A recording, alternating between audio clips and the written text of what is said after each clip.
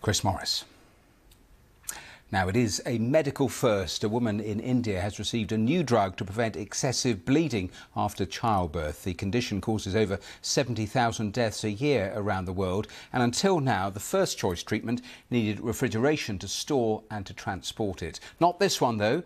Let's talk to the doctor who administered the first dose last week, Dr. Shiva Prasad Gudda, who joins me live now on the programme. Thank you so much for being here with me. Just how important is this milestone, do you think?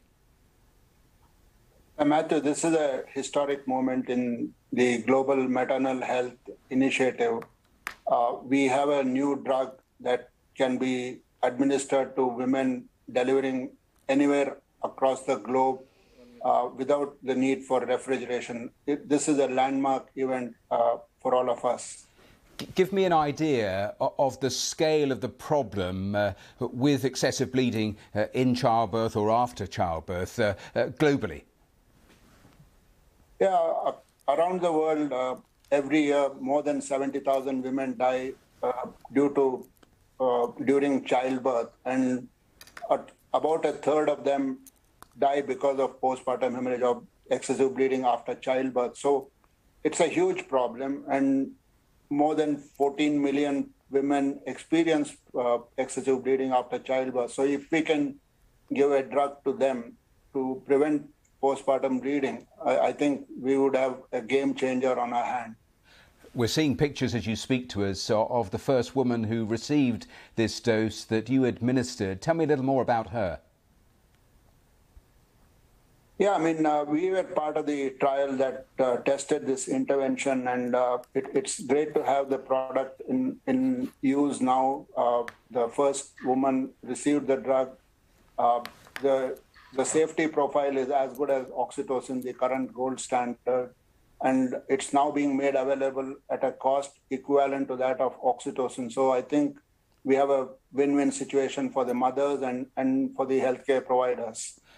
And tell me a little more about how much a game changer is the fact that you don't need refrigeration for this particular drug. And you talked about the cost there. Tell me also about what you anticipate in terms of the availability worldwide and the timeline on that.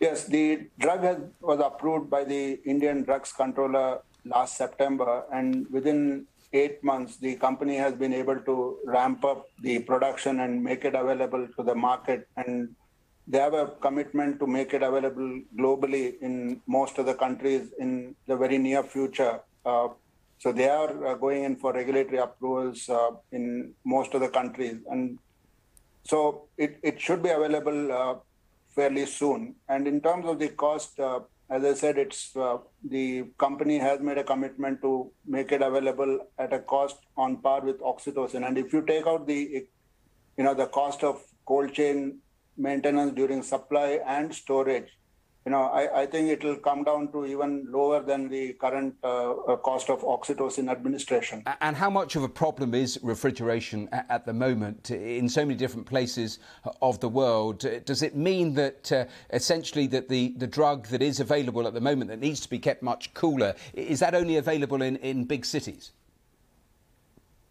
Yeah, actually, it is a huge problem, and there have been a lot of studies done in many countries which show that the quality of oxytocin that is administered to women is substandard, as well as the potency is not there when actually it is administered, because most people are not even aware that it should be in cold chain storage. So I think this is a huge step forward in that sense. Well, Doctor, it's good to talk to someone involved in such groundbreaking treatment. Thank you so much for joining us here live on the programme. Thank you so much.